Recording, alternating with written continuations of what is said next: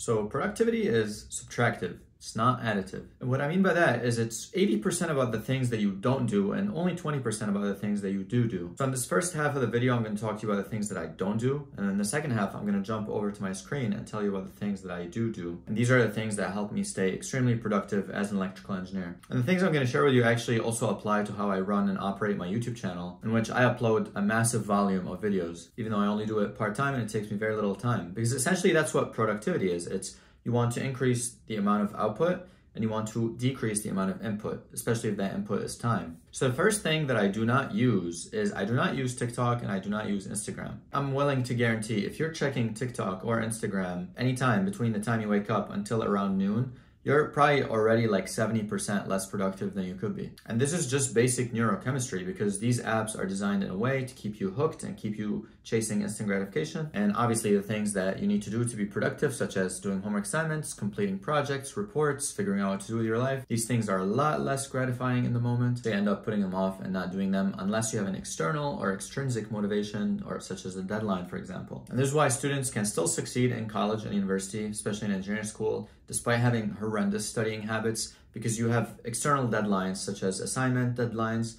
exam deadlines, and things set externally that force you to just get yourself together at the very last minute. However, if you really want to just like buy back a lot of productivity and just be able to make a lot more progress, I would just delete these apps. I mean, I have an Instagram and I do have a TikTok. I have both of them. My TikTok, I almost never check it. My Instagram, I check it once a week from my laptop. Now I do use Twitter and I use YouTube, although I have the ads blocked on YouTube and I don't have the app on my phone. To me, Twitter is really nice because it's about ideas and it's about thoughts and writing, versus Instagram, TikTok are more visual, like they're about videos and pictures, which I think get to grasp your attention and emotions in a much stronger way. And they tend to be a lot less inspirational and just kind of a time waste. But I mean, anyway, you probably already know this, but again, to verify the hypothesis, first thing I would do to be more productive is just to delete social media, or I would at least turn off the notifications. I do not have any notifications turned on except phone calls. So if my parents call me, or if friends call me, or if somebody important calls me, my phone will ring and I'll go grab it to pick it up. Other than that, nothing else gives me a notification. Now, obviously things like alarms, reminders, yes, but like there are no apps out there that are sending notifications to my phone simply because I turned those notifications off. And that's again, because in order for me to stay productive and focused all day long, my attention is the most important resource. And these apps pinging notifications are probably not what I should be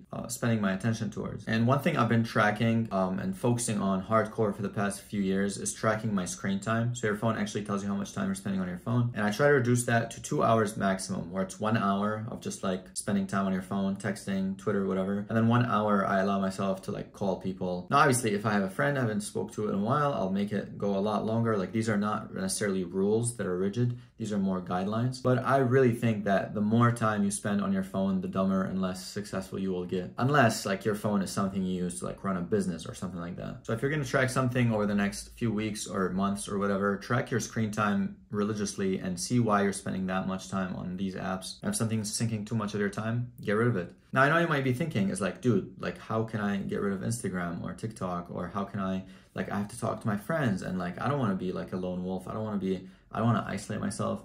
And you don't really need to isolate yourself, because the magic is that what's going to happen is once you remove these apps or spend less time on them, you're going to be forced to like spend time with people in person. And these connections are going to be a lot more gratifying. And I actually experienced this a few months ago, because when I moved to Boston around a few months ago, in the first month that I moved, I was still talking to a lot of my friends back at home. I was calling them every day. I was texting them every day. And I had like zero motivation to go out and meet people here. And it was only when I started cutting a lot of these ties, and I don't mean cutting it in a bad way, but I just started kind of distancing myself in a bit from my phone and trying to tell myself, okay, no, I have to figure something out. I started going to the gym more, and I started meeting a lot of people nearby, and I met amazing people, which are now my friends here in Boston. And again, the more time you spend on your phone, the more depressed and unhappy you're going to be. And ideally, you should try to find people to actually meet in person at least once in a few days. All right, now before I reveal my biggest productivity secret to you, let me jump over to my computer and show you what my computer looks like. All right, so when I logged into my laptop, this is literally what it looks like, and it's nothing. And you'll notice there's only 4 folders, and there's documents and stuff. And there's also next level. This is something, a side project I'm working on. There's my research, like my MATLAB scripts, my books, things that I use that are related to my PhD and my work. And then there is YouTube. And that's probably like where I have some ideas, thumbnails, things like that.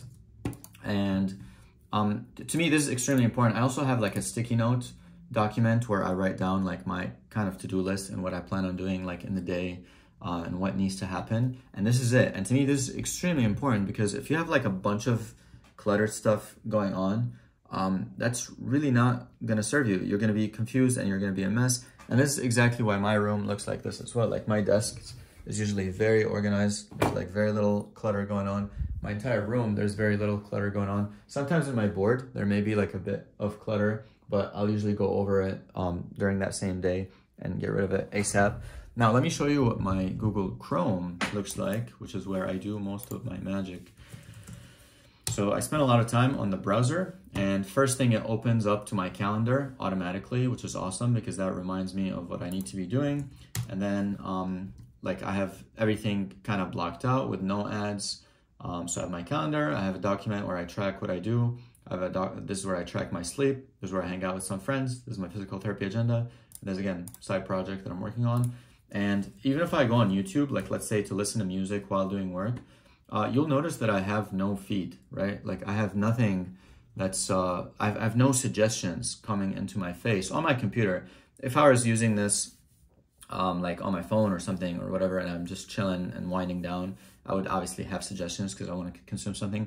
But again, my laptop is usually my workplace and I want to be less distracted, very little distracted. And even if I were to go and type something and watch something, you'll notice that my recommendations are also blocked. So this, for example, like a video that I posted, you'll see that I have like nothing over here and then I have nothing over here. And this is for the sole purpose that when I go on YouTube, I'm usually either searching something that I'm trying to learn or I'm looking up music. Like for example, like this is like a common playlist that I listen to, and I want to make it such that when I log in and I listen to this, I'm actually only trying to listen to the song and I'm not just being distracted by all the things on the right and on the left. And I noticed that this kind of subtraction of just getting rid of things and making sure that you're actually focused and you're staying on task is really the most important thing. And this is really where I want to reveal my hyper productivity secret, is that productivity is all about clarity and it's all about intention and it's all about signal to noise ratio, where the signal is high and the noise levels are low. Like most of the time people procrastinate because one, they don't know what they want to do, or they think they have an idea of what they want to do, but they haven't figured out the steps to get there. Or by the time they've figured out the steps and they go to do it and they're like, oh, let me go on YouTube to like play a song so I can listen to something while I do my project. And then you see like a Mr. Beast video and then you click on it and then like 3 hours pass by and you're like, what just happened? And then you're like, oh man, I'm hungry now. Let me go eat. And then you're like, well, I don't know what I'm gonna eat. And then like you go on your phone, you look up and then you get a notification from TikTok and you're like watching reels for a little bit. Now you're hungry and your dopamine levels are all messed up. And like this is probably what happens to 90% of people is you think about what you want to do, but then you have all these little things that mess you up and get in the way. And that's really what productivity comes down to. I don't use any fancy apps. I use the Google Calendar.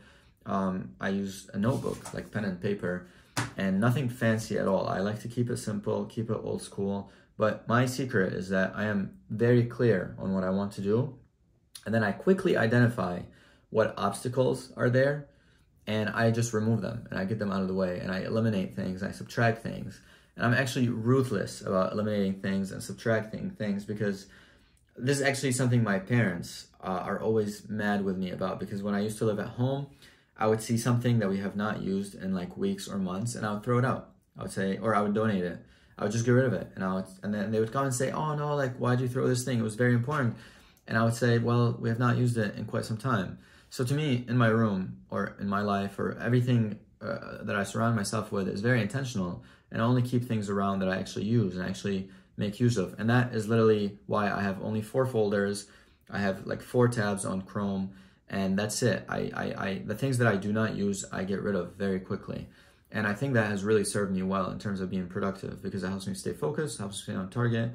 And yeah, I really think this is the one thing that if you can focus on with productivity, just figure out all the crap that's distracting you, eliminate that, and then you'll just free up so much mental bandwidth and attention and dopamine reserves to actually do the things that you want to do. And it's really not that hard. You don't need a million productivity apps. You don't need any of that. What you need is less apps, and probably need to spend less time on your phone. Now, lack of focus and lack of clarity and is probably one of the biggest reasons why engineering students fail. But I would argue there's actually a bigger underlying reason behind why engineering students fail. And I made a video right here that describes that, so you should go ahead and watch it.